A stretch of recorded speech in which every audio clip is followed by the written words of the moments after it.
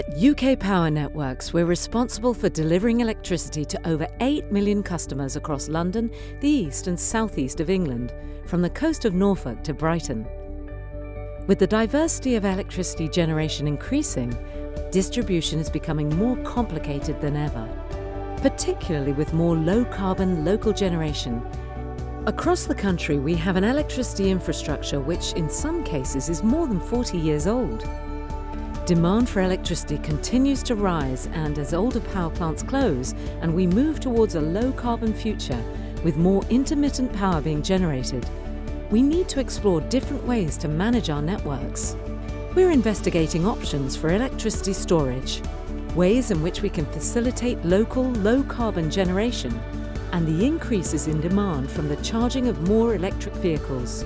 We are also working to understand how the national smart meter rollout will affect the pattern of customers' energy consumption. Continuing to meet our customers' needs in a low-carbon future will require something more: innovation. We are constantly researching and investing in new technology and ways of working to increase the capacity and effectiveness of our networks. This, along with increased monitoring and automation, will help us to minimize costly infrastructure development.